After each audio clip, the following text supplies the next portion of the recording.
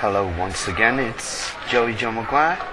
I find myself in the Plough and Harrow in Hammersmith, one of my favourite Wetherspoons pubs. God bless Tim Martin. About to read the poem I wrote in the early hours of this morning, and it's called Waterboarding Made Legal. Here goes.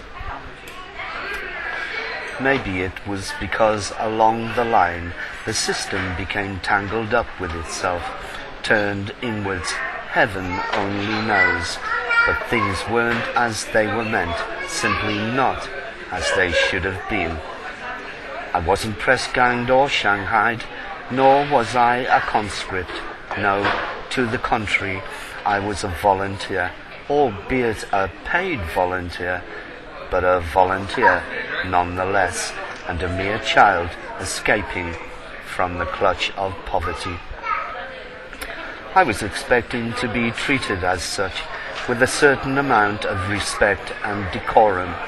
It was a shock to receive neither, to be told I was expendable, and the pittance for my pay would see my heart, soul and labour available 24 hours of every day, responsive to command.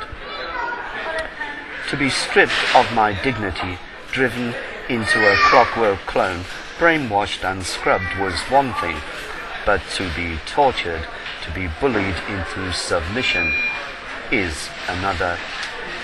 I have not forgotten the waterboarding thing, the little incident that has not bothered you since, and how powerful it made you feel, how hilariously funny and so clever, inflicted upon me, a mere child who'd put his trust in your adult hands.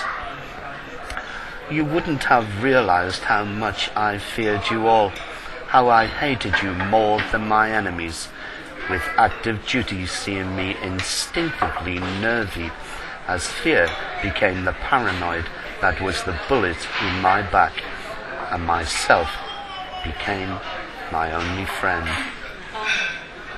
I had to pay for my freedom, but by then I was a broken man in meltdown. I was Mr. Lonely, with just the clothes I wore, a small suitcase and a train pass to take me home, wherever that was.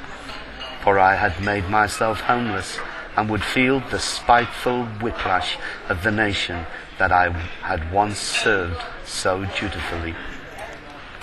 I was running away from you all as quickly as my legs would allow, and I've been running ever since, until now, as I no longer have the strength to run, for I have run myself into exhaustion.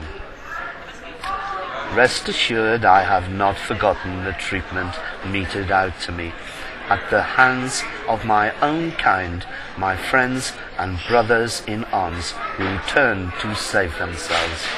Nor have I forgotten the day you put me to the water, diluted my willpower, mocked and humiliated me, how you stole my trust with one illegal act, my essential trust that has never been replaced.